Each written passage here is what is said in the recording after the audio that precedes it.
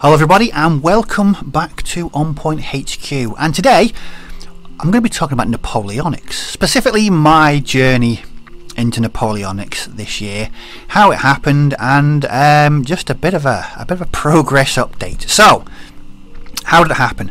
Cast your minds back to the start of the year when everything was pretty much normal in everyone's world. In the YouTube community, we had something called the Winter Warmer Challenge. Now, what was this? The challenge was to make a pledge to complete something by the end of the month. I believe it was January, if my memory serves me correct. All you had to do was choose something and ensure that it was fully painted by the end of the month. So I decided, yeah, I like a bit of a challenge. I'll have me some of this. Now, I did consider, something a bit difficult, maybe recreating the Sistine Chapel on the ceiling of my bathroom, or painting the Mona Lisa in crayons. But no, I went for something truly challenging. Now, not many things scare me. I only have two: moths and pineapple on pizza. They're truly terrifying. But what's truly more terrifying than moths and pineapple on pizza? Painting Napoleonics. The thought has always just filled me with just rigid fear. So I thought, right, now's the time to conquer my fear of painting Napoleonics. So that's what I did. Now, I started off with this box here that's on the screen. I bought this maybe 2-3 years ago, for really no discernible reason, except it's one of those projects where things you buy, you get home, you think, why did I buy this? I've got no interest in it. And it sat on the shelf and gathered dust for many years. So I decided to have a go. Now, my initial challenge was just to paint one base. But it's kind of grown from there. Now, rather than just show you what I've done so far, I thought I'd do it in this format, just to show you, put it in pictures, just to show you how it's progressed over the past 9 months or so. So, back to the Winter Warmer Challenge. My plan was to complete one base of 6 miniatures, and I did that. But I also completed another base. I completed two bases of 6 and a stand of skirmishing voltigeurs. Now, there should be pictures on the screen now of what they look like. These took me an absolute age to paint. In fact, I think I remember on one of the videos that I think I mentioned that in the time it took me to paint these 14 figures, I probably could have completed a couple of bolt action army boxes.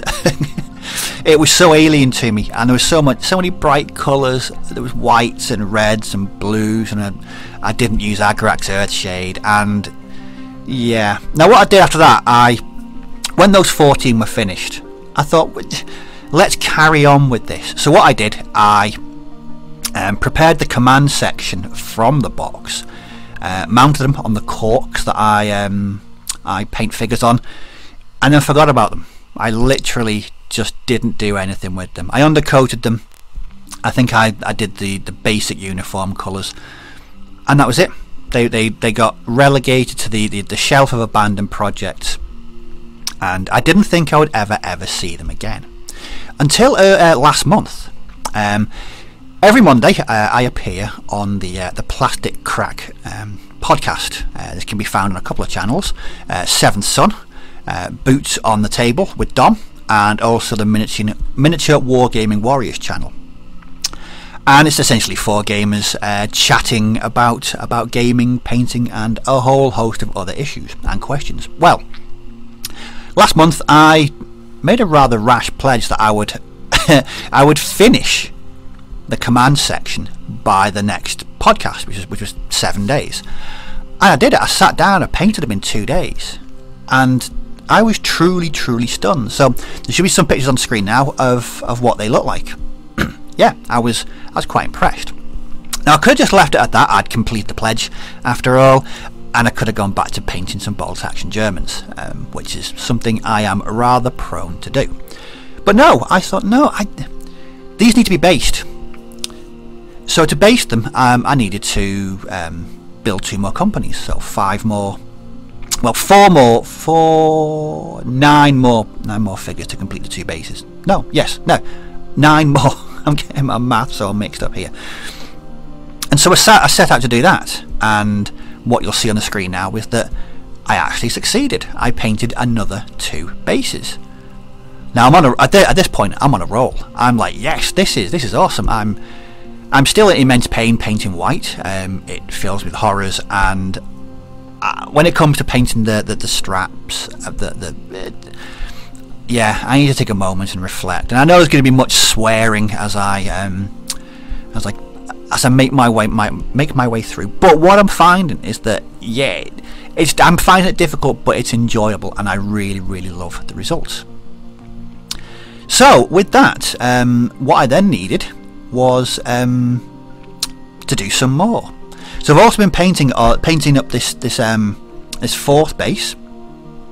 Actually no, it's the 5th base, because I've painted Grenadiers, 3 Fusilier companies, and I've started a company of Voltigeurs as well. So they will be on the screen now.